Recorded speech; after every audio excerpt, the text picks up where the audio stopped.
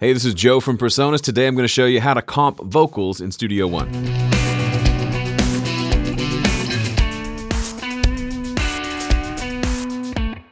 What is comping? C-O-M-P-I-N-G. I think it's short for compilation or compile or compost. I don't know. It has to do with recording multiple takes of something, like a vocal, and then taking the best bits from each one. Now, I grew up in the Pro Tools world, and back then, comping was a lot of copying and pasting. So you got good with the keyboard shortcuts where you could copy from here and then come up here and paste it, but you had to make sure you were pasting the exact same spot or things got kind of wonky. Then you had to add a bunch of crossfades. Studio One makes that a lot easier. So if you did that 15 years ago, it's gotten easier since the last time you did it. If the last time you did it was 15 years ago. So before I show you how it works, I do need to record a couple of takes of vocal. So let's do that now. I comped myself today to see if I still can. Okay, so that's one take, but I want to do more. Now, some people will just create a bunch of vocal tracks and record all the vocals that way. Don't do it that way. That's an annoying way to do it. Press F4, and that opens up the inspector on the left-hand side, and you'll see this little section here called Layers, like an onion. And you go over, oh, I'm on the wrong track. Select the track you're recording to. Then come up here, and under Layers, you'll see this is Vocal 1, and I just want to add a layer. It's going to say, what do you want to name it? Vocal 2 is great. And then I start recording again. Don't worry, that didn't get deleted. It's just another layer that's hidden from view so that I can record again. Let's do it. I comped myself today to see if I still can. Okay, so there's a mistake there. We're going to leave it in. This is just to show you some ideas. One more take. Why not?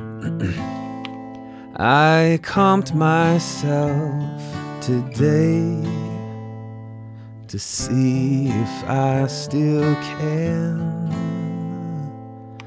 And let's say that's good enough. So now we have our vocals recorded. I'm going to take these headphones off because why not? Okay, I've recorded 3 takes of vocal, but where'd they go? Let's find out.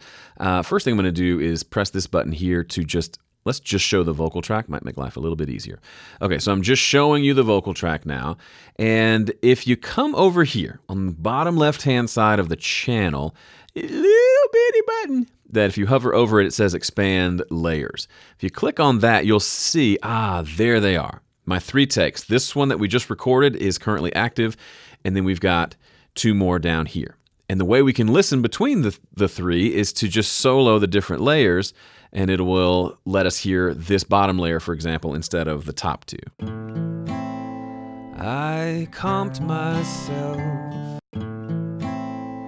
I comped myself. And we can quickly listen between them. However, this isn't comping. Right now we're just listening to them. So what do we do next? Here's what I like to do.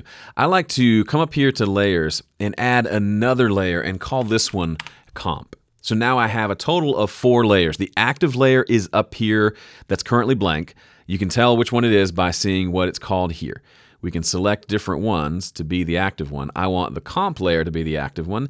And then underneath, kind of almost like a folder track, but significantly different for a couple of reasons. Underneath, we can see our different takes. What's cool about this is I can never hear more than one at a time, which is exactly how you want it to work. So even if we wanted to solo our vocal, right, so we're not hearing the other instruments in the mix, we still have a secondary solo button here that operates a little bit differently. This lets me hear the different takes, okay? So if I want to hear this first one, I just go here, select it, and we listen. I comped myself today. And to quickly hear the next one, we just click on the next solo button. I comped myself today. And the third one. I comped myself today. All right, cool. So now we're going to go through the process of just over 2 phrases of showing you how to comp this vocal. Just keep in mind, if you want to record 5 takes of vocal and then comp from there, that's great. And you just continue the process throughout the length of the song. I prefer 3 takes when I can. 5 just gets to be overwhelming. Not overwhelming, it's just tedious to have to go through all 5. I'll record 3 takes, if I'm doing takes at all. And then if I feel like I have a better take in me, I'll record over the worst take usually. So it keeps me with just 3 options. Makes my life a little bit easier.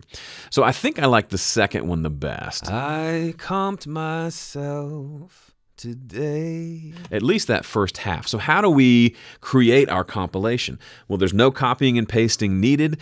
You don't even have to change tools. Studio One automatically gives us this kind of a cursor, a different looking cursor. It looks kind of like an I, maybe, the letter I, or I don't know, some funky looking cursor you don't see anywhere else. And if I just click and drag over this particular piece of audio, bam, it copies it up here. And now I can move on to the next section. I can either hover over this edge to extend that out, or if I want to choose a different section, I just highlight it there. The coolest part is it automatically adds in all my crossfades, so I don't have to go in and do that later. It's just smart like that. So real quickly, I like this one, I think. So let's listen to it. By deselecting solo, now we're just listening to whatever is in this comp layer at the top, right? When none of these little solo buttons are selected, we're listening to whatever is the active layer. I comped myself. I think the I could be a little bit better. How about take 3? I comped myself. I like the I don't like the comped. And these vocals are ridiculous. So I'll select that one. Now let's listen to how that sounds together. I comped myself. Pretty cool. I'll take this one down a little bit volume-wise to match up a little better. I comped myself. Okay, cool. And let's see if we like the today.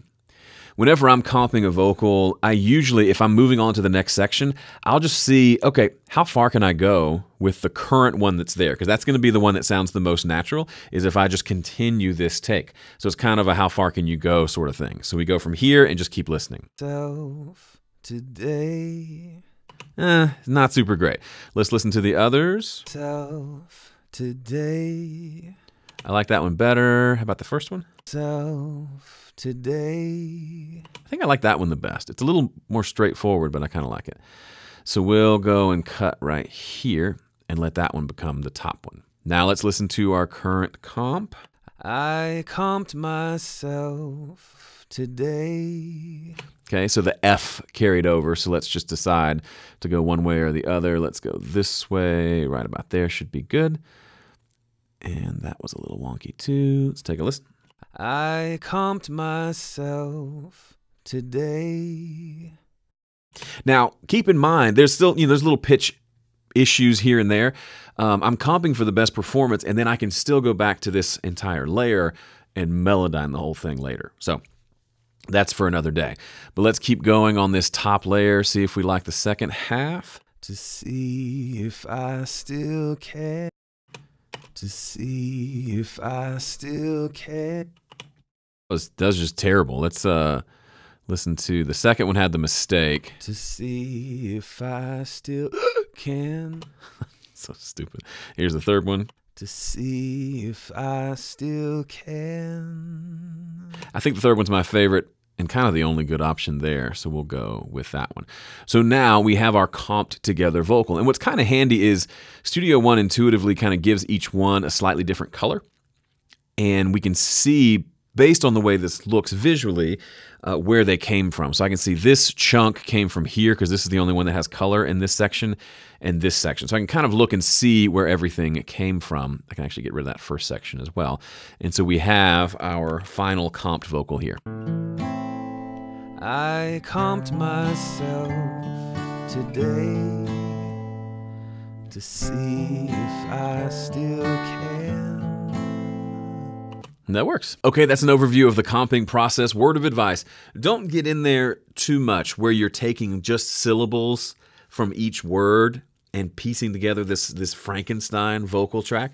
I've done that occasionally in situations where it's just the only option I had, but be careful. Just because you can have 1,000 little slices in your vocal comp doesn't mean you should, and try to have as much of a section by section approach as you can. I think you'll end up with a better sounding vocal overall. Thanks so much for watching. If you liked this, be sure to subscribe. There's a lot of cool stuff on this channel, and I don't want you to miss out. All right, thanks for watching. See ya.